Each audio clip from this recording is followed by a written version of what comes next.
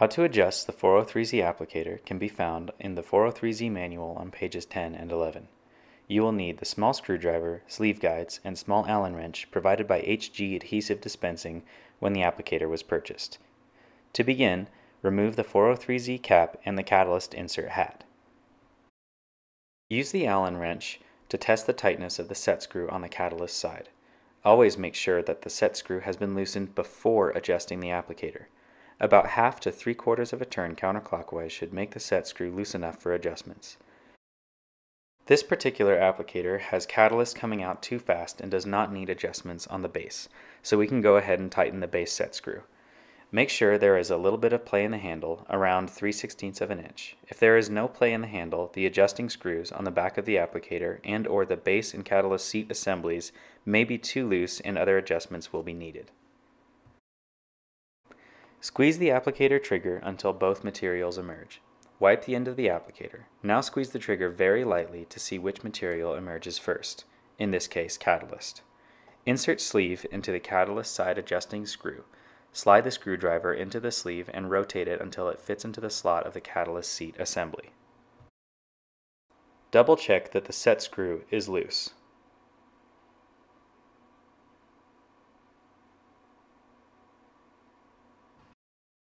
While gently squeezing the trigger, slightly turn the screwdriver clockwise.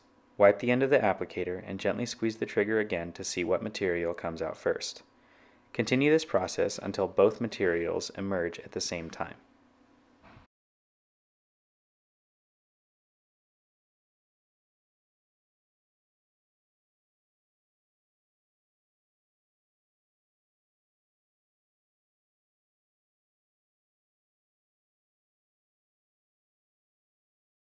Once adjusted correctly, tighten the set screw on the catalyst side, remove the sleeve and the screwdriver, and reinstall the catalyst insert hat.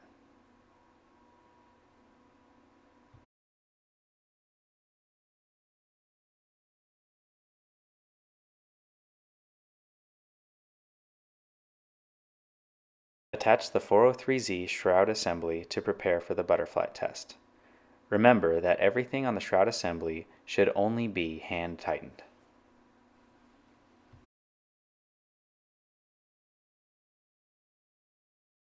After letting the material run to ensure a full mix, run a bead of material roughly 3 feet long. We ran Dow Corning 983 gray silicone.